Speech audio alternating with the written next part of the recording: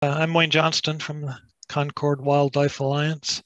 Back in 2016, Dennis led a tour of the Suther Prairie for me and a few other Concord Wildlife Alliance members, and I think some Girl Scouts or something. But nowadays, touring isn't as easy as back then, and perhaps Dennis will explain that. I'm sure you've read the information in the flyer. So let me introduce Dennis a different way. He's a conservationist, which means you already know and love Dennis, or you will. How's that? So Dennis, please go ahead. Good evening, everyone. Let me pull up my slide deck. So glad to be with you all this evening. As Wayne mentioned,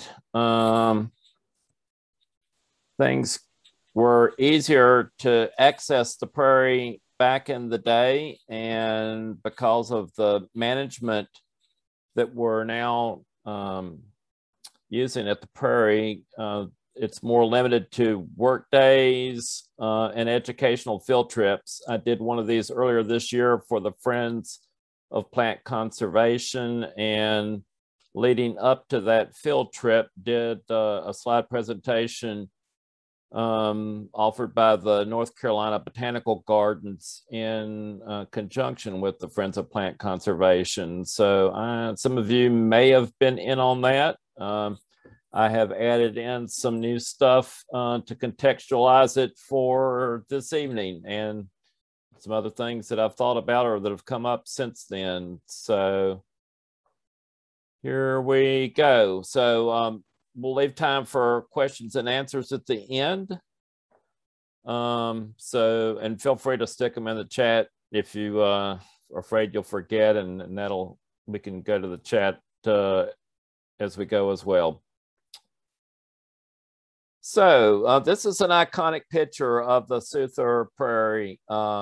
It has not looked like this in a while, but this is what it looked like in springs in the past. This is the color you're seeing here is mainly Atamasco lilies and Indian paintbrush in a matrix of native warm season grasses that are coming up. And the predominant ones there are gamma grass, big bluestem, little bluestem, and Indian grass.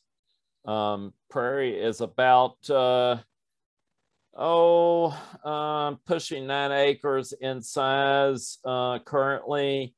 It lies on the floodplain next to Dutch Buffalo Creek, northwest of the town of Mount Pleasant, and is called the Suther Prairie Nature Preserve because of the was until recently a part of the Suther family farm. They graciously sold it to the state of North Carolina for protection and management as a nature preserve, and we'll get into that a little bit more as we go on. So today is World Gratitude Day, September the 1st. Some of you already knew that, some of you didn't, but you know now if you didn't know already. So I want you to think about what you're grateful for. I like this particular graphic that shows the world in the shape of a heart. And Suther Prairie is about at the upper left-hand corner of the letter R in the word R. What are you grateful for? Just to get you oriented.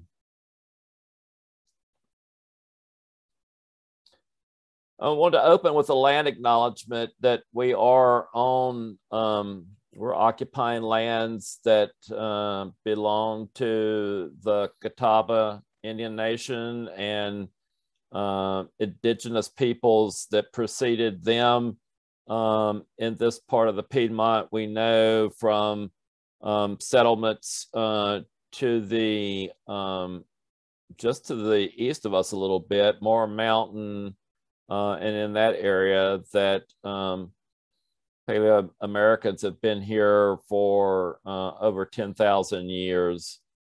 Neither of these particular Native Americans that are depicted here in these bronze sculptures happen to be Catawba. The lady on the right is a Saratown woman. This is in front of the, I guess it's the Museum of History on Bicentennial Plaza in Raleigh. And on the left is a Cherokee, and this statue is in the Arboretum in Asheville.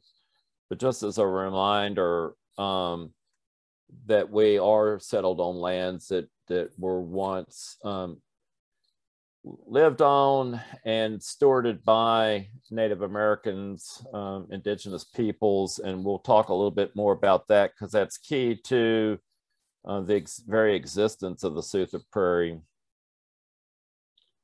This is a bronze plaque in the wall surrounding Settlers Cemetery in downtown Charlotte that tells the story again of the settlement of this area and the migration patterns for Native Americans over a long period of time. I'm going to read the latter part of that. By the time the Spanish arrived in the area in the 16th century, Native Americans had developed large towns, long-distance trade networks, and political alliances both north and south along the Catawba River, the river to our west. They were the Yeishwa, people of the river. We would come to know them as the Catawba. After the Spanish came European American traders and settlers, an influx of new deadly diseases, and the loss of most of their ancestral land with the Treaty of Nations Ford in 1840. The Catawba Indian Nation is today centered in York County, South Carolina, just south of Charlotte, a vital part of this area's history, and I would say our present as well. This is a plaque on top of Mara Mountain, again, talking about the settlement patterns over time. And of course, Mara Mountain is adjacent to the Gatkin PD river system, and to the east, which is the river basin that everything in Cabarrus County drains to, for those of you that are from Cabarrus County. This is a mortar and pestle that actually was found on the Suther farm. So that farm was the Suther siblings that are living now grew up on a dairy farm. It was no longer a dairy farm when I moved to the county over 30 years ago. But when the land was being plowed for corn, you would find Native American artifacts. And this is true all up and down Dutch Buffalo Creek. There was actually a settlement along a portion of Dutch Buffalo Creek as it runs through Cabarrus County. And this would have been used for grinding corn. We had, I don't think any of us got to see it last night, but the full corn moon, that's the Native American name for the moon at this time of the year, close to the equinox for autumn. And this is how they processed corn, which was a main staple of the diet once the Native Americans began settling and not doing so much of the hunter-gathering routine. So Suther Prairie has got several of the a number of the plants that have been identified, collected at Suther Prairie. Of those, some of them were sent off to USDA, U.S. Department of Agriculture Plant Materials Center in Cape May, New Jersey, and were grown out and then released to commercial companies. And so this is one of the releases, the Suther Indiangrass. Some of these species, the gamma grass, corn is a grass, so these native warm season grasses are a relative of the corn that's become a staple in many parts of the world in diets. I want to talk about restoration tonight. It'll seem it'll keep coming up over and over again. Those of you of a certain age, like myself, grew up on the 3 R's, and that language is still used. So reduce, reuse, recycle.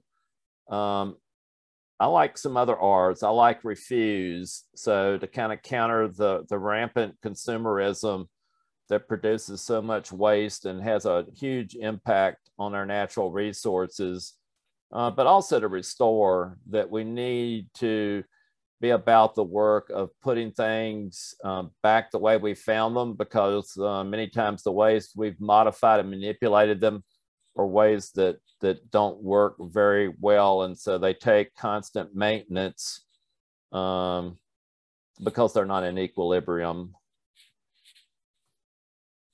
That is a close-up shot of the Indian paintbrush.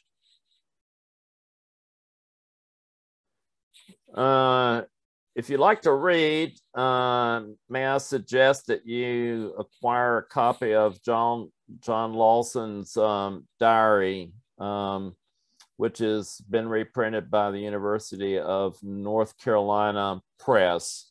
But it describes this area. He came up through the area that we now know as Salisbury, for example.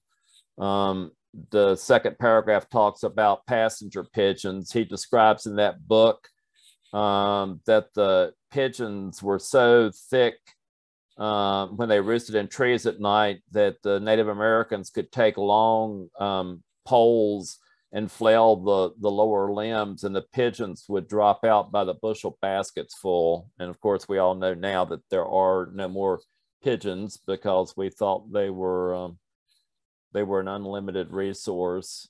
References to the Scotch-Irish folks that settled much of North Carolina, including the western part of Cabarrus County, hence the name Irish Buffalo Creek flowing out of Kannapolis. And then you've got Dutch Buffalo Creek adjacent to the prairie that flows in the eastern part of the county.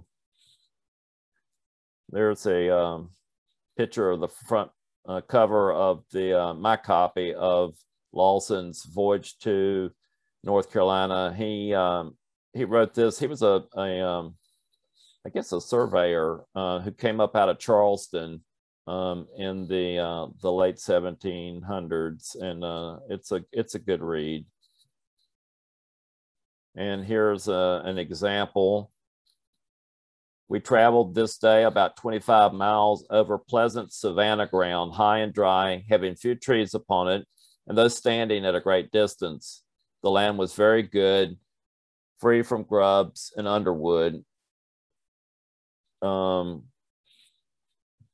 Savanna is another word, the word he used for these vast expanses of prairies, of which we have very few remnants left now. I think I grew up thinking and hearing, being taught in school, that a squirrel could, run from tree to tree all over the eastern part of the United States and never touch the ground. And that probably was an exaggeration, because there were a lot of prairies in the eastern part of the United States. They were not just limited to the Great Plains, as again I was brought up to believe in school.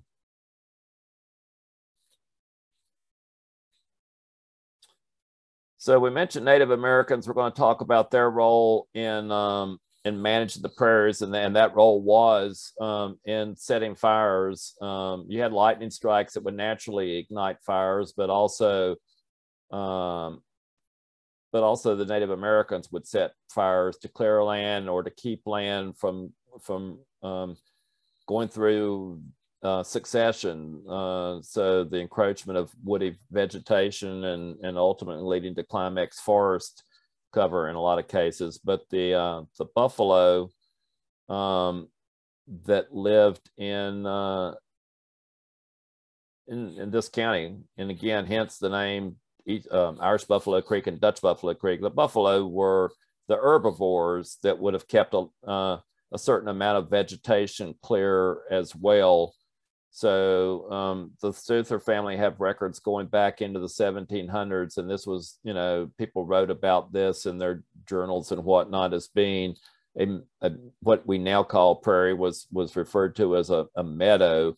Reminded them of open areas back in the mother country in Europe.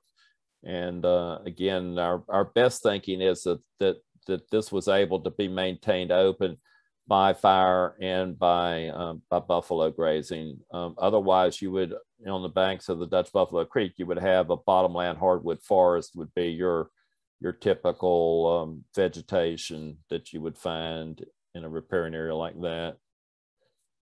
This is a photograph taken of some sculptures that used to be in a prairie restoration project in the Mecklenburg Parks and Recreation System.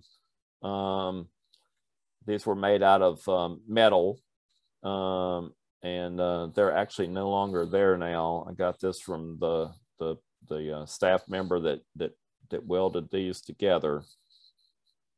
But just we could dream, right, of what that scene would look like.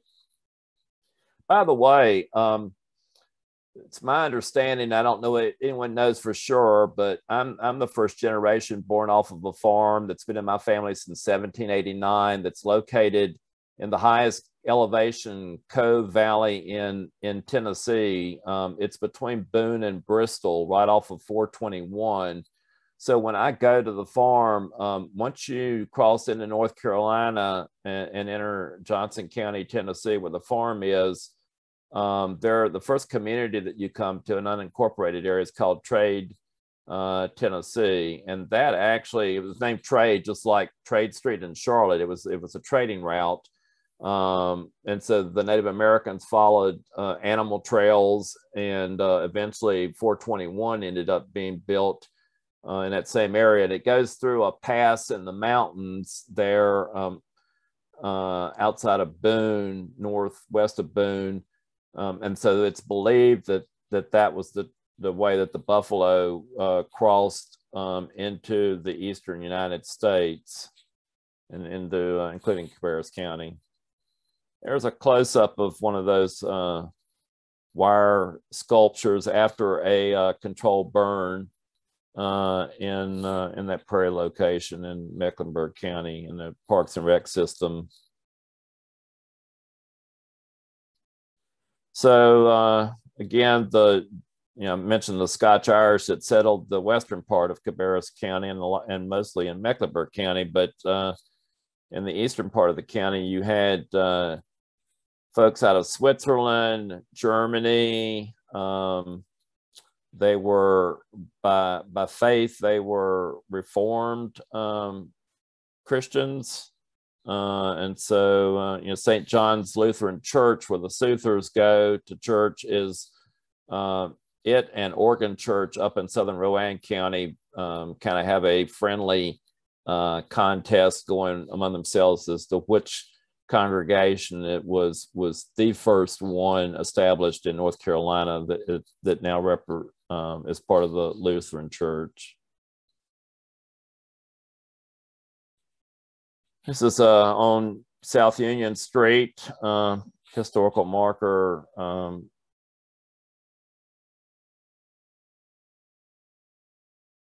And another historic marker, one of the early Suthers. This is at the intersection of Highway 73 east of Concord. just before you get to where Gold Hill Road branches off at the Exxon service station convenience store. So the state of North Carolina was able to purchase 80 or so acres off of the Suther family. There is a house, a homestead still on that property on a knoll up above the prairie. This was owned by the Ritchie family. Some of you may know Ritchie Bell, who wrote a Flora of North Carolina book, tome, Bible of,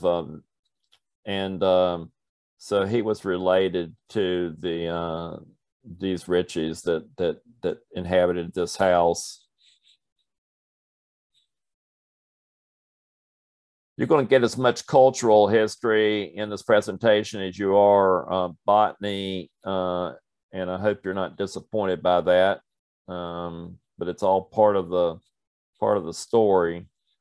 This is a house for this may have been where the Ritchies lived before the big house was built. Don't know that anyone really knows that.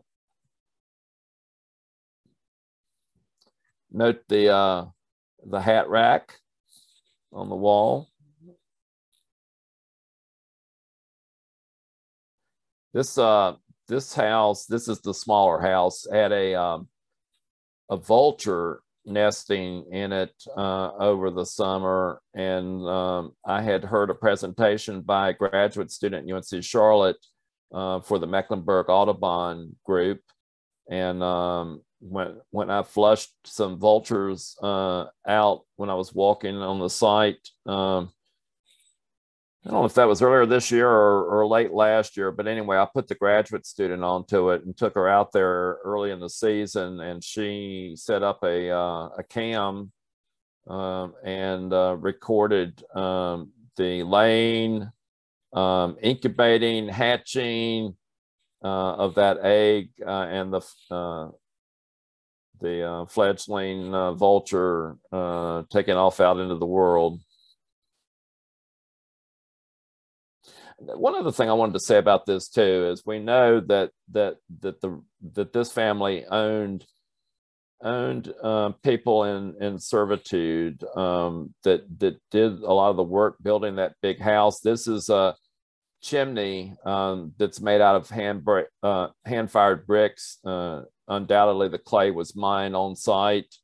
And so not only recognizing the Native Americans that made our existence possible, but also enslaved peoples that did a lot of the hard labor that went along with the settlement of Cabarrus County. This is an old-timey piece of barbed wire back when it was made out of one piece of stamped metal and then twisted, not like most of you would be familiar with the barbed wire now. It's usually a couple strands of wire and then barbs that are twisted around the horizontal pieces of wire that are run from one fence post to the next. Just to give you a little bit of perspective, so the Suther Prairie is actually on the edge of the Carolina Slate Belt. That's the area associated with gold in North Carolina and in Cabarrus County in particular, and that lies between the coastal plain and the Piedmont region. And here we are back to that iconic photograph again, photograph taken by John Suther, one of the siblings that is now deceased. So from a state website, we don't say a whole lot about the plants that are identified out there to keep down potential for poaching, but these are on the internet, on the Friends of Plant Conservation website. So Canada lily, and that's one of the main reasons that the prairie, that the state had an interest in getting a preserve there, is their preserve system protects the best known populations of plants that are are imperiled and need a lot of helping hands to make sure that we don't lose them in North Carolina. And the other is the small sundrops on the right. I can remember when I first, so the prairie, Cabarrus County, when I arrived in 1990, I wrote a grant to get funds from the state of North Carolina through the Natural Heritage Program, and got the county commissioners to match those funds. So we had $15,000 from each source that put together $30,000, and we hired Habitat Assessment and Restoration Project, which was headed up by Jim Matthews, who was the chair of the biology department at UNC Charlotte before he retired. And so he and some folks working with him combed over the county and identified the best undisturbed natural areas that we had. When I first went out there, this is kind of gives you an idea. This is Catherine McCrae. I'm not sure how far she's standing away from me or whoever took the picture, but I can remember being out there collecting seeds the fall after we first identified that site as part of the Heritage Survey, and someone could have been standing and were, 10 feet away from me, and you wouldn't even be able to see them. The grass was so thick. It really looked like a typical Midwestern prairie. And what you're seeing here, these taller grasses are, that's mostly big bluestem. The shorter stuff would be, a lot of that is Indian grass and little bluestem. Been attracted a lot of researchers. There was at least one master's student at UNC Charlotte that did his master's thesis on the site. This is a paper authored by Robert Tompkins, who teaches at Belmont Abbey. Catherine McCrae, Luckenbach is her married name, and I've actually never met the other four authors on that paper, but I can see that it looks like a lot of them are affiliated with Clemson University.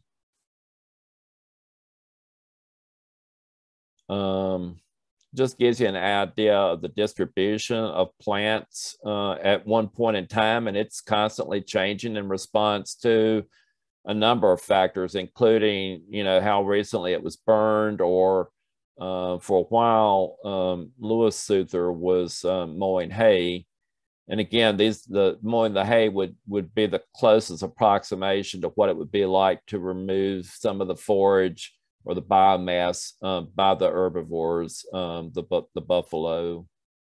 But you can see that the graminoids, which are the grasses, constitute a big, the majority of the plants that are out there, followed by the shrubby stuff, things like buttonbush, and then your forbs. There are legumes out there, a number of different kinds of lespedezas, and then things in the aster family, which is, I guess, the largest group of flowering plants. Went to a presentation that Larry Mellenchamp, who's a retired head of the botanical garden at UNC Charlotte, did on that aster family. This is another a document, like a flyer brochure describing another one of the plants, the big bluestem at Suther Prairie. The seed heads on those are typically described as looking like turkey feet, and you got kind of three different seed branches of the seed head that give it that name. And you can see the distribution map for that as part of this flyer. And we also, I mentioned little bluestem, but there is a flower brochure on the little bluestem distribution as well.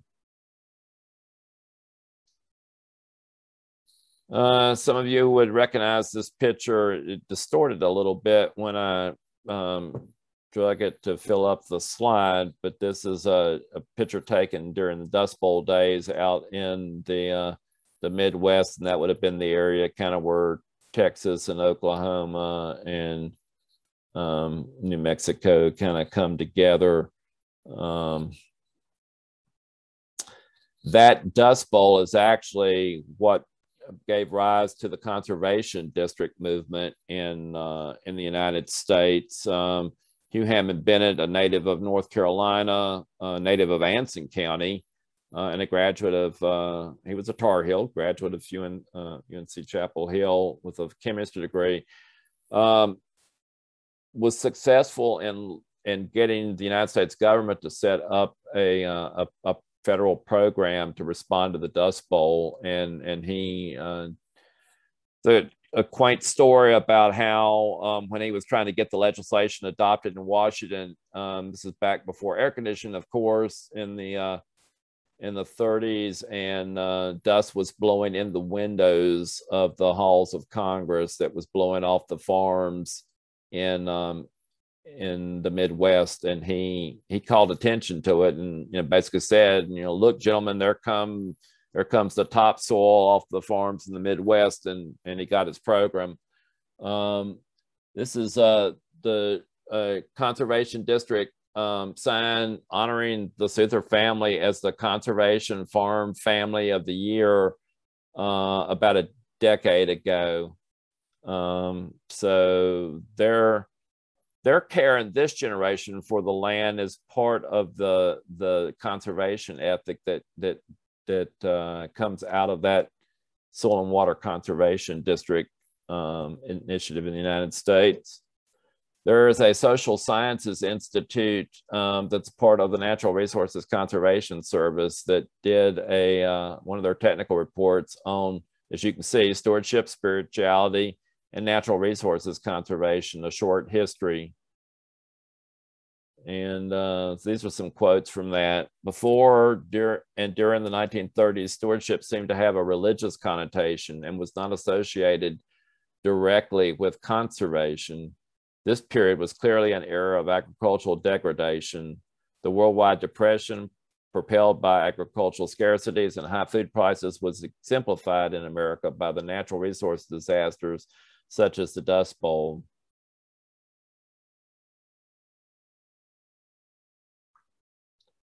Okay.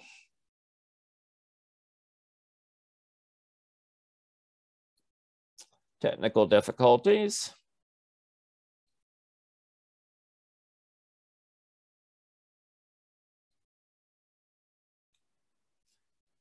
The origin of Soil and Water Stewardship Week goes back to 1946. It later became known as Soil Stewardship Sunday, the first day of Soil Stewardship Week.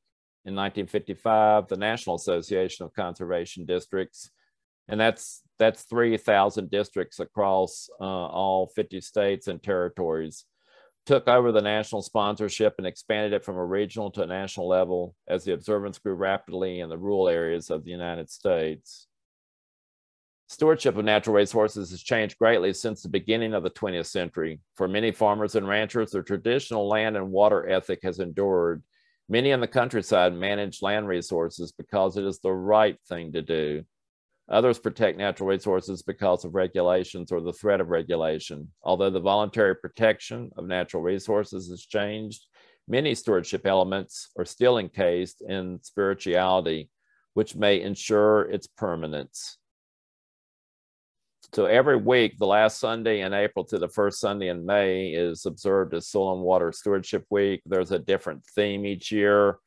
The theme last year was earlier this year was forestry. I don't know. So one of the slides that I added in to change this one from the presentation I gave back in the spring was listening to Morning Edition on National Public Radio out of WFAE in Charlotte this morning. There was a spot talking about conservation initiatives that are being advanced by the Biden administration. Some of you may have heard about a 30 by 30 initiative, but they kind of got into the whole area of preservation versus conservation. So a lot of times conservation is equated with wise use. Preservation is seen as, more like locking something away. So an example would be the National Forest System in the United States, which is in the Department of Agriculture. Those are managed forests with some inclusions of wilderness areas that are permanently protected by congressional authorization. On the other hand, you've got national parks where you don't allow hunting, and trees aren't being cut for timber. Might be one way of looking at that. So I'm going to encourage you to go back and listen to that program, because it kind of talked about, where the rubber hits the road in terms of policy decisions right now. And I'm going to encourage us, by the time we're done, to consider becoming advocates for better management practices that will be a part of, to help us be part of the solution rather than being part of the problem, and be about the work of restoration. The picture of Lewis mowing the prairie. That gives you some idea of what kind of yield you can get off of the grasses that are produced. These native warm season grasses. These grasses, by the way, are well adapted to our conditions. They don't need a lot of fertility, and a lot of our soils are not that fertile. The hotter it is, it seems like the better they like it. So typically hay in this area would be fescue. Fescue is actually a cool season grass that's more adapted to a more northern climate like Kentucky. Hence Kentucky 31 fescue. In the heat of the summer, it doesn't do much. My yard would be proof of that this summer. But these native warm season grasses are well adapted to the conditions in the Piedmont. So some of the hay that was collected off the Suther Prairie was taken over to Mecklenburg County, and that's actually what they used to do prairie restoration. So here you see some folks scattering hay out with the seed heads that are in it and attached to it to get a prairie started there. So that's a good example of a restoration project. That land could have well been prairie back in the day, and then it got farmed, maybe when cotton was king, and then, ultimately ended up reverting to back to forest land. And so because of the importance of the diversity of habitats, Mecklenburg's Parks and Rec is making sure that there are more prairies to replace, so much of the prairie acreage that's been lost over the years.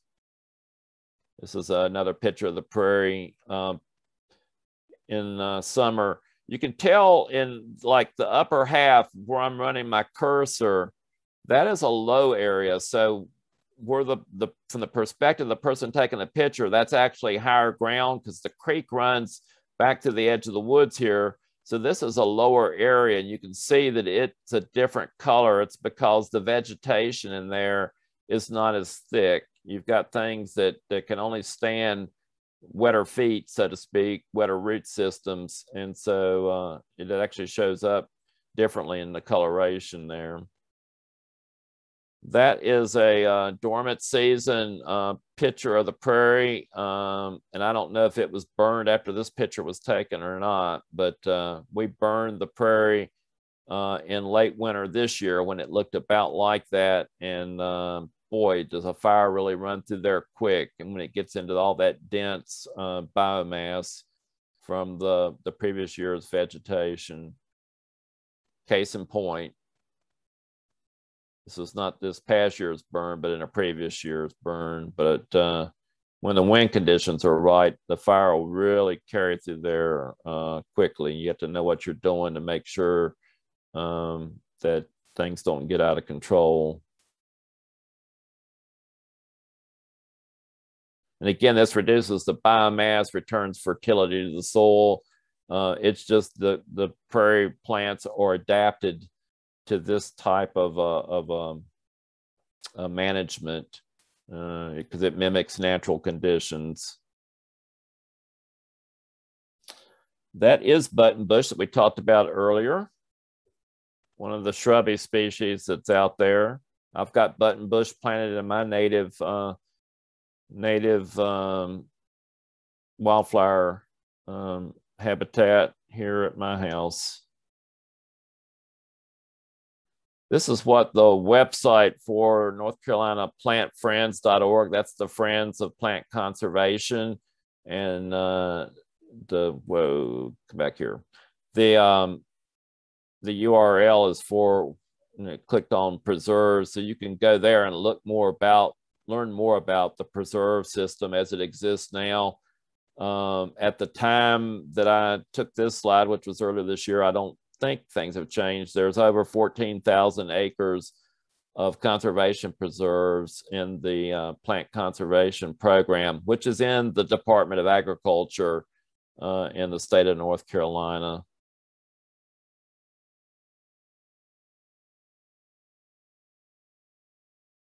Wanted to say a word about, so there are other protected sites in the state, in the state of North Carolina, and in Cabarrus County. So in the not in the Department of Agriculture, but in the another side of state government, our state historic site system, Reed Gold Mine.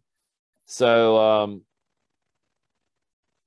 I wanted to just put this slide in by contrast with Suther Prairie. So glittering gold gets a lot of attention, but I'm hoping through this presentation tonight to draw our attention to green gold, which is what the Suther Prairie represents, and recognize that it is an important site in and of its own right. And delighted to have the opportunity to present this information tonight to a broader audience, since access to the site is limited, unlike Reed Gold Mine that you can go to. I think it's open actually 365 days a year. Some other examples of sites that get managed, owned and managed by the state of North Carolina would be our roadsides. So most of us would be familiar with the wildflower program in North Carolina. This is an evolution. It used to be that they planted a lot of exotic species like poppies in the medians, particularly along the interstates. And in recent years, there's been more of a trend towards planting more native species. To my knowledge, though, there's not yet an effort to plant rather locally native species, such as the kinds of using the varieties, the unique germplasm from species that are endemic to areas like the Suther Prairie within Cabarrus County. So one of the tools for doing restoration, one of the programs that exists is the North Carolina Wildlife Resources Commission has a green growth toolbox program. I actually worked with the various and sundry planning entities from the planning staffs from the county and the municipalities in Cabarrus County, and brought in resource people from the Wildlife Resources Commission and stakeholders. Memory is not going to help me remember tonight whether we had folks from the Wildlife Alliance at the table or not, but I'm pretty sure we did. Maybe even Glenda might have been there. So our planning and zoning ordinances were revised and our land use plans to incorporate some of the tools that are in this green growth toolbox. The but the idea being that we can do things differently and coexist with wildlife and with natural resources. We don't have to do a wholesale. I saw this on my way home today. There's a large clearing going in on Old Salisbury Road at the intersection with Brantley Road, and that's near Lane Street. So there's a large area that's being cleared and leveled out there. And I heard through the grapevine that that's going to be, I think somebody actually said they thought it was another Amazon location, but you're seeing a lot of that along the I-85 corridor in through the Piedmont. So every interstate exit, all the land around that, it's being gobbled up over time for these distribution warehouse centers. There are ways to do development that work more with the natural contours of the land, with the topography of the land, that don't wholesale clear everything and move soil from one place to the other, so that there's nothing natural really left at the end of the day. Don't have to say much to you all about Butterfly Highway as an initiative with the Wildlife Federation. What I did want to say is I'm hoping that over time, programs like this and like Green Growth Toolbox will look more and more locally at what's unique in a local area. So, for example, in Cabarrus County, we could focus not just on generic pollinator habitat, but working to use the particular ecotypes of plants that we know are native here. So now you can actually go through companies like Ernst Conservation Seeds, a company in Pennsylvania, which has done collecting in the Suther Prairie, and then they've gotten these plant materials releases from the Plant Materials Center. So these varieties are available commercially now and could be used in doing restoration work and creating pollinator gardens. Or I would like to see us actually start calling those maybe pocket prairies in recognition that we're actually restoring prairie habitat, including the grasses and not just the colorful forbs. So we're back to this slide again. World Gratitude Day. Today, September the 21st. What are you grateful for? And it's a wrap with recognition of all the people, all the entities that made the Suther Prairie Preserve possible, including our county commissioners, the local conservation district, Habitat Assessment Restoration Program, Mecklenburg Parks and Rec that came over and did burns for us a number of times. The Clean Water Management Trust Fund, which was the source of funding to purchase the land from the Suthers and then turn it over to the Plant Conservation Program for permanent perpetual management and stewardship. The North Carolina Forest Service has also assisted with burns out there. The Heritage Program, along with the county commissioners, as I said earlier, presented or came up with funding in the beginning to do our natural heritage inventory of the county, which helped us recognize the significance of the Suther Prairie. Wildlife Resources Commission has been out on the prairie a number of times, helping out with management over the years, as well as the Three Rivers Land Trust. That's formerly the Land Trust for Central North Carolina. UNC Charlotte, number of the professors there, Drs. Larry Barden and Larry Mellenchamp and Jim Matthews are all retired now, but the three of those in particular spent a lot of time working with the Suther family and working out at the prairie over the years. And last but not least, the U.S. Fish and Wildlife Service. Some of you may know Laura Fogo. Laura's been out there quite a bit as well. And then not to leave out in deference to the slides that we and discussions we had earlier on, God or the Great Spirit, the native peoples, and the Suther family. So we can open it up for questions. Great.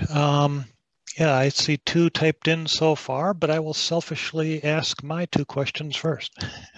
I heard the prairie described as a wet prairie. Does that explain why it was never farmed and so became a state of prairie?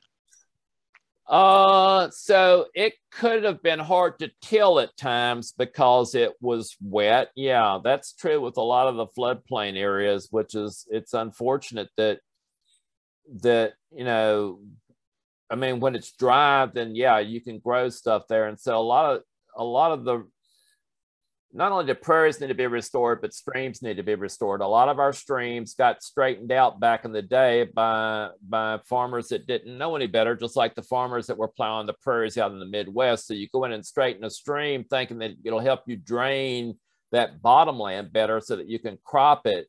But what happens is then the stream is not in equilibrium. And so it starts, you know, hammering it at the shore banks on either side. So the banks are getting wider and the channels are getting deeper. A good example of this would be Afton Run, where it runs through Dorton Park before it comes into Cottle Creek there at Poplar Tent Road. So that channel, that's not a natural stream. You shouldn't be able to park a van or a school bus or a tractor trailer in a stream channel.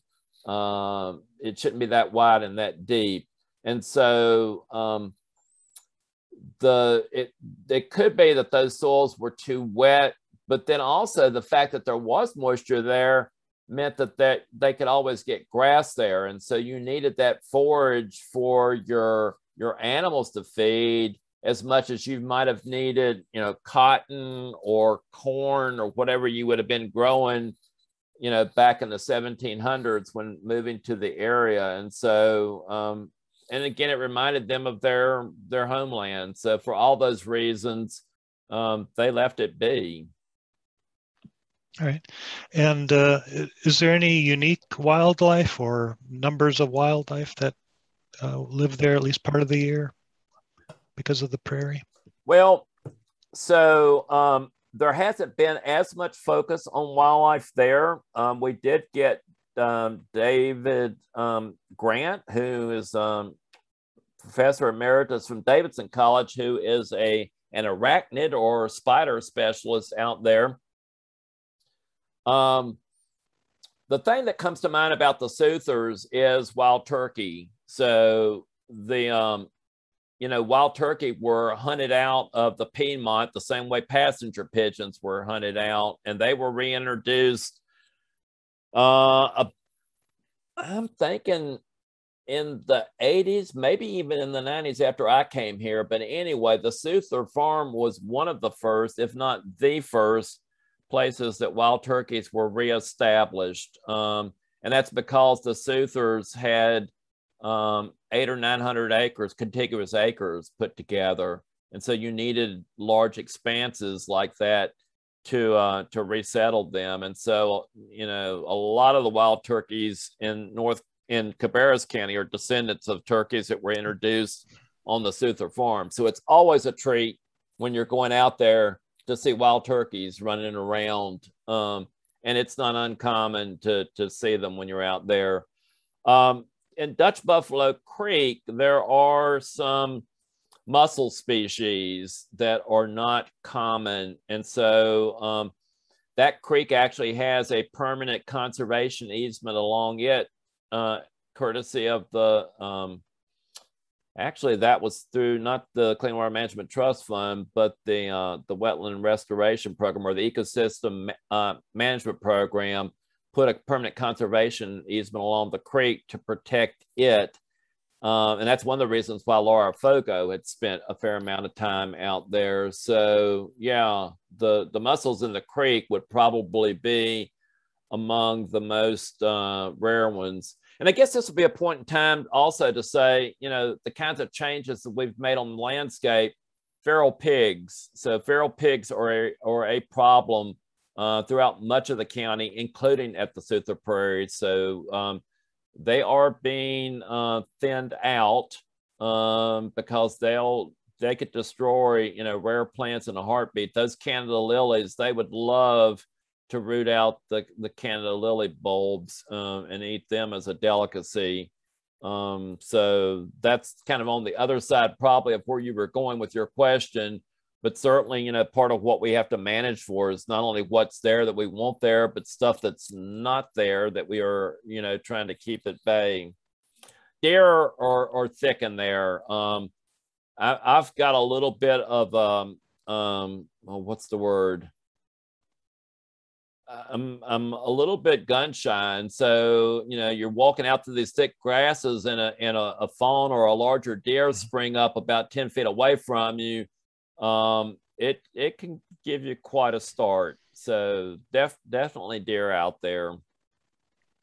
And after a burn, I mean, that's, you know, there's give and take with burns. You heard a lot of this after Mount St. Helens erupted, for those of you that are old enough to remember when that happened. But, you know, you will, like this past burn, the burn this past winter, there was a nest of goose eggs that got cooked in the fire. So you do have some collateral damage like that. Occasionally you'll find a charred box turtle shell, but the stuff that can move pretty quick is going to get out ahead of the fire.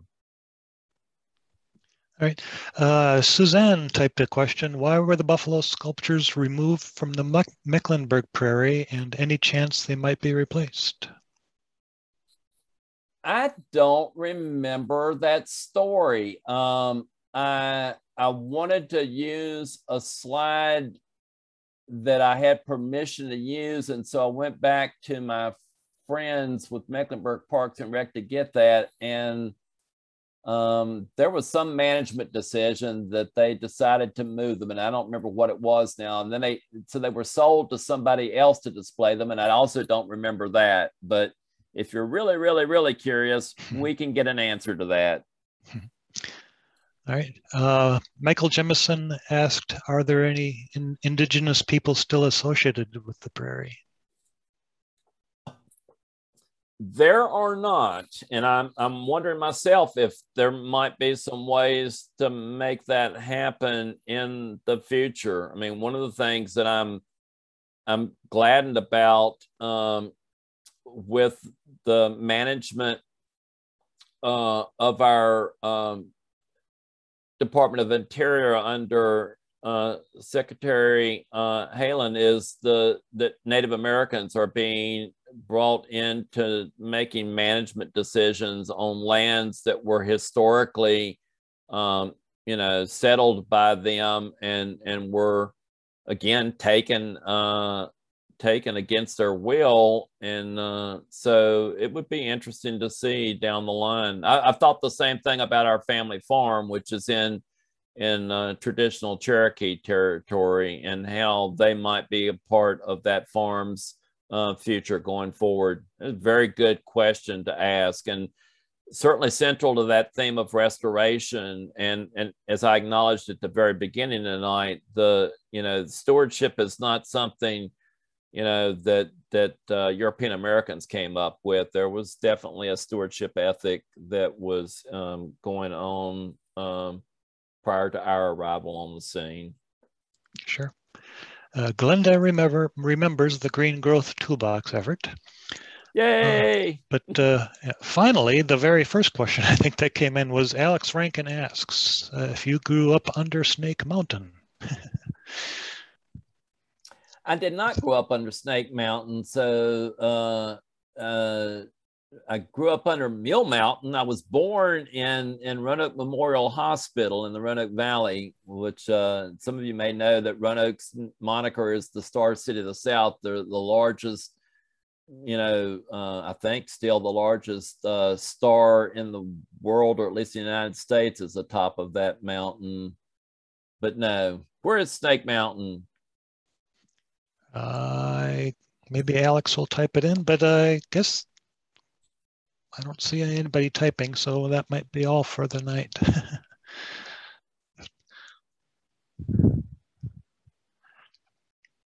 I did one thing I'll say. I had a doctor's appointment today and had some inspiration during the doctor's appointment, but I was an hour late getting in there, and so didn't get home in time to add some slides in. But I was wanting to channel Aldo Leopold into tonight. Some of you know Aldo Leopold. He's in the National Wildlife Federation's Hall of Fame. Like me, a trained forester, but he was noted at the University of Wisconsin-Madison for establishing the field of wildlife management. But he wrote a seminal work called Sand County Almanac. This is the 50th anniversary edition of that book, in which he lays out a land ethic. And he talks about the first rule of intelligent tinkering being to save all the parts. And that's, I think, very informative, very wise thing to say. And again, having all the parts, having the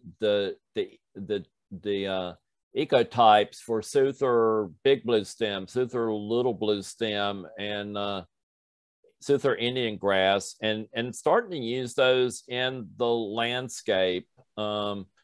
Certainly we want to protect areas like the Suther Prairie, but and I'd like to see through efforts like the Green Growth Toolbox that we're not doing same old subdivisions here, but the subdivisions that are done in Cabarrus County going forward would be unique to Cabarrus County, and work more with the existing topography, a lot less of the massive grading that goes on, but setting aside areas and reestablishing prairie as part of the construction of the subdivisions. The other thing I meant to mention, and I just thought of it just now, so I'm also involved with the Extension Master Gardeners, and so the Cabarrus Wildlife Alliance provided some grant money for establishing a pollinator garden at the Extension Offices building.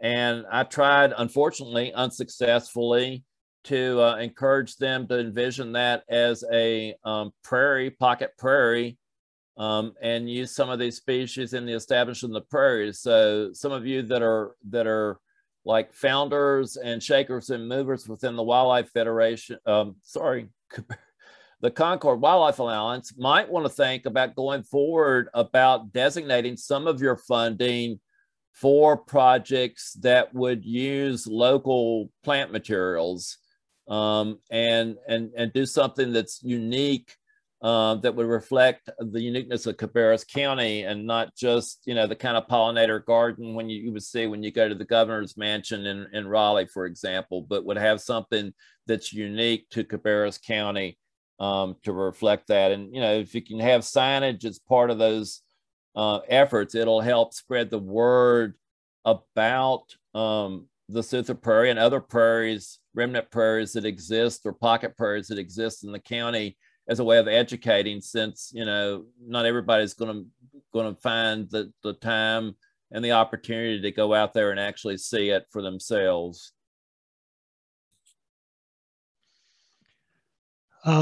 Greg Wilson asks a question. I'm not sure I understand it, but he says he's aware of land surveyors' notes about bison and other early European accounts, but have we found any physical evidence of bison in North Carolina and the East? I am pretty sure that I have read about archaeological digs, where they found bones and things of that. So we know, by evidence of what was here. And again, the buffalo were still here in those diary accounts. And actually, let me think, the intersection of Gold Hill Road and Mount Pleasant Road on what I would call the southeast corner, one of the old timers told me that that was known locally as a buffalo wallow. So we've got areas in the county where we've got really tight clay in the subsoil, and water will just stand during the rainy season on the surface. There's a soil type called sedgefield that's particularly noted for that. I rented a house that was built on sedgefield for about 10 years, and it was an interesting 10 years. But yeah, so the buffalo would, I mean, I have no doubt that buffalo actually did go to that area to wallow, to get water, and to coat their hides with mud to ward off insects and that sort of thing.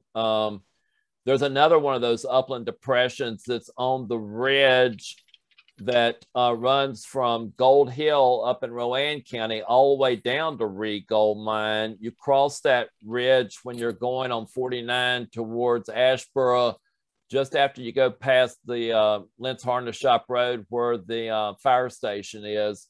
I've gone up there in July some years when there was still water in that upland depression on top of that ridge, and it was just churned up by deer hooves. There were deer prints everywhere because it was a source of water, and they didn't have to go down to the bottom of the hill to the nearest creek to get water.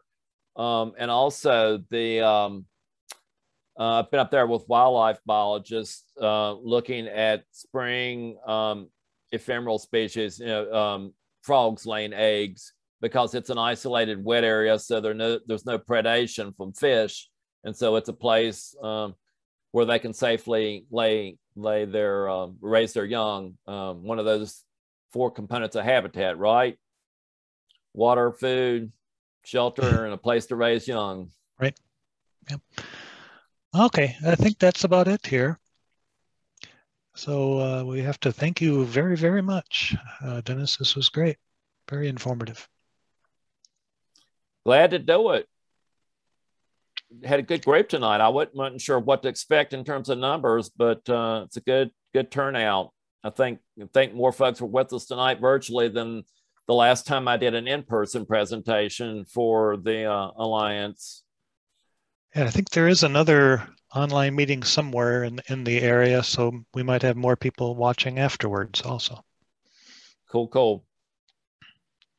All right, well, I don't know who stops this, but I guess that's about it. Thank you very much. Thanks, everyone.